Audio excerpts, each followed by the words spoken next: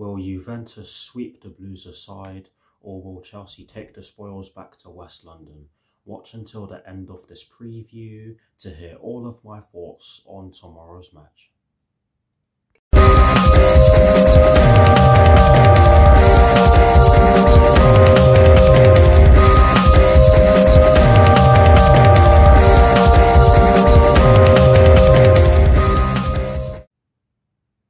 Hello people, welcome to my channel, welcome to another video. This is my preview for the match that will be taking place tomorrow evening at the Juventus Stadium in the UEFA Champions League group stage between Juventus and Chelsea, with kickoff at 8 PM UK time. So what I'm going to do for you guys in terms of this preview is that firstly, I'll be giving you guys the Chelsea team news and only the Chelsea team news, because that's just how I do things nowadays on my channel, of course. I'll then be giving you guys my lineup based on the team news, in which I shall be giving you guys shortly. And lastly, we'll wrap this review up by talking about my score prediction.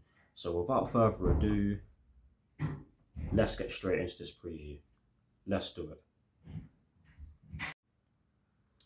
Alright, we shall begin this preview by taking a look at the team news that concerns the Chelsea first team. And before I dive into it, I'm just going to say that it's a whole load of bad news. But let's get straight into it. There's only one piece of information for you in regards to the Chelsea first team, and it concerns N'Golo Kante, Mason Mount, Christian Pulisic and Reece James. And this story explains that all four of them are out for different reasons. N'Golo Kante is out with the COVID-19 virus, so he's obviously going to have to isolate for 10 days. That's just that one speaks for itself. Mason Mount is out with a knock, and both Christian Pulisic and Reece James are out with ankle injuries. I'm not entirely sure how long Christian Pulisic is going to be out for. He's been out for ages now. Has he even played a minute this season? I'm not even sure if he's played a minute this season. Reece James, I'm not sure how long he's going to be out for as well. The same with Mason Mount. It's all up in smoke just now. Or perhaps more accurately, is all up in the air right now. I do not know too much about the extent of the damage that have been dealt to the players in regards to the piece of information that I've just given you, but it's not good news. Fingers crossed they're able to recover soon. That's all I can say. But yes, that is it for the team news concerning the Chelsea first team. I'll say it again, it's just a whole lot of bad news, and it just makes things that little bit harder for us in terms of actually choosing a lineup, but that will be coming next. We shall move on. Now we dive into my lineup, and as always, we begin this section by talking about the formation that I've decided to go with. And as you guys can probably expect by now, I have chosen to go with a 3-4-3/3-4-2-1, and I definitely believe that this is the formation we should be going with after the Manchester City game, where we used the 3-5-2, and it's safe to say that it did not work. So I think that it would be a safer bet to go with what the players are actually more used to. Yes, the systems aren't too dissimilar, but it's just the way we played, I guess. But I think it makes more sense for us to go over 3-4-3, because like I've just said, the players are more used to that formation. A lot of the players haven't really played in a 3-5-2 since the Antonio Conte era, which was a long time ago now. I can't believe it. But yes, that's why I've chosen to go with a 3-4-3/3-4-2-1. In terms of the personnel that I've gone with Edouard Mendy in goal, because he wasn't at fault for the goal against Manchester City. Definitely not. I actually felt as though he was our best player on Saturday. But it's a big game, so I think that Edouard Mendy should be playing. And that's no disrespect to Kepa at all. He's a great keeper. He's been proving himself really well. I just think that Edouard Mendy should be in the sticks for this one. I've gone with Cesar Azpilicueta at right centre-back because of his leadership qualities and his experience in defence and in different areas of the defence, might I add. And against a strong Juventus side, that is going to be much needed.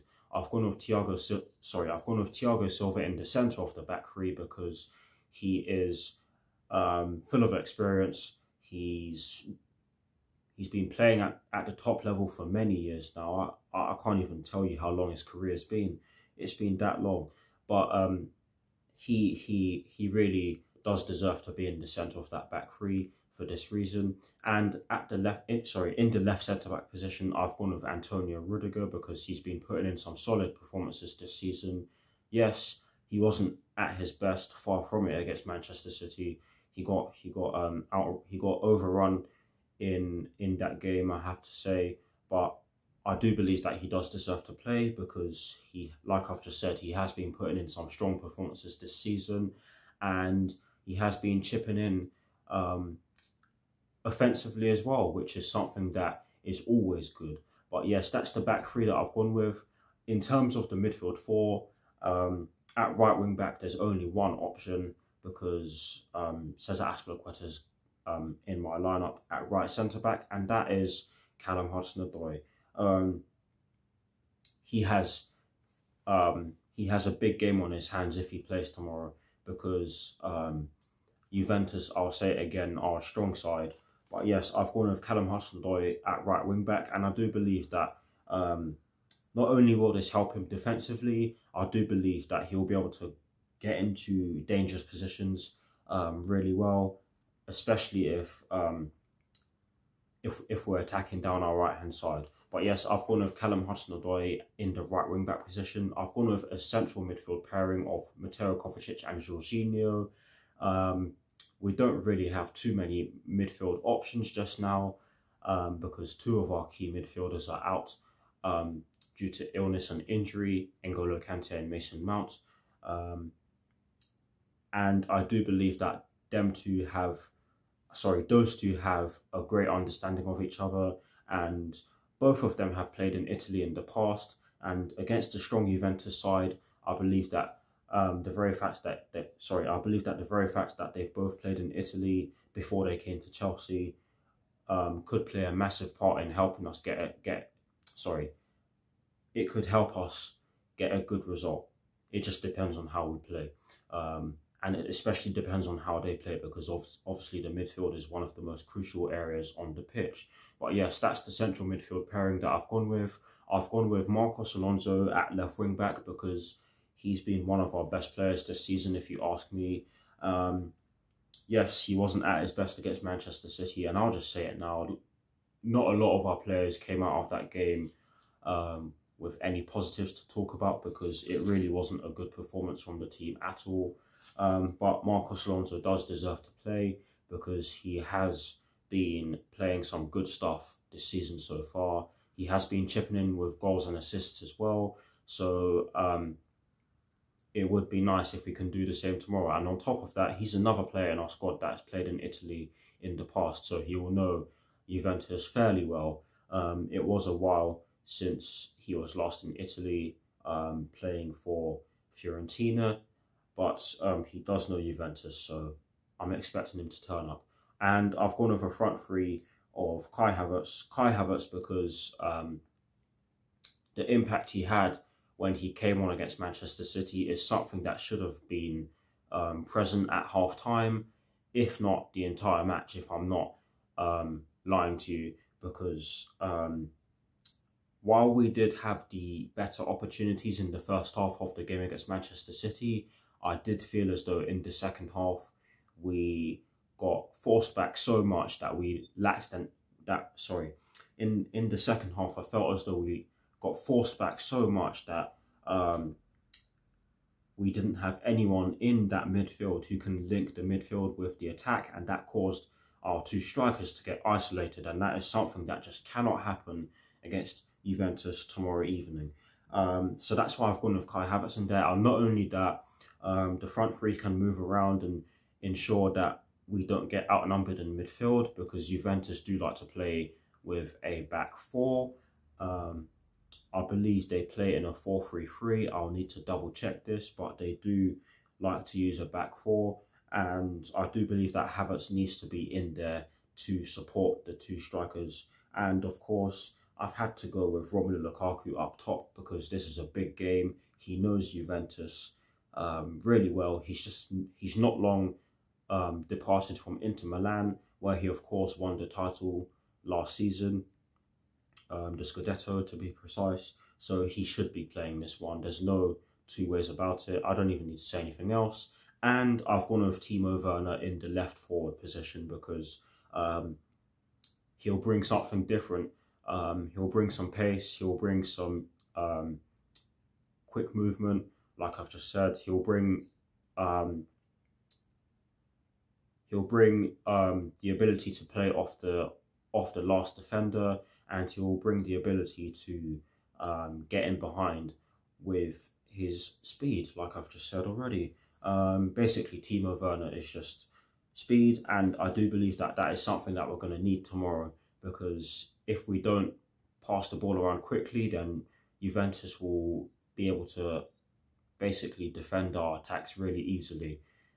If we get anywhere near their box, if we get anywhere near that box, of course. But anyways, that is the lineup that I've gone with. I'm going to recap because I've done a lot of talking, and I do apologize. I do digress. 3-4-3 in terms of the formation. Edouard Mendy in goal. A back three of Cesar Azpilicueta, Thiago Silva and Antonio Rudiger. A midfield four, including the two wing-backs from right to left of Callum Hudson-Odoi, Jorginho, Mateo Kovacic and Marcos Alonso. And a front three from right to left of Kai Havertz, Romelu Lukaku and Timo Werner. So that is the lineup that I've chosen to go with. Please guys, do drop your lineups in the comment section below, and as always, I shall do my very best to respond. But here is a graphic showing you guys the formation that I've chosen and the players that I've chosen for my lineup.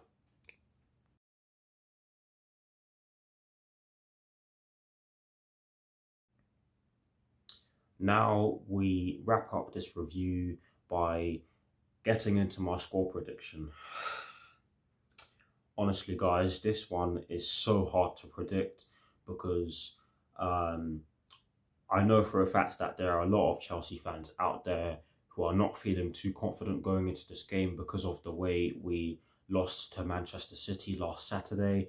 And I know for a fact that there are some Juventus fans out there who are probably saying the same thing about Juventus going into this game.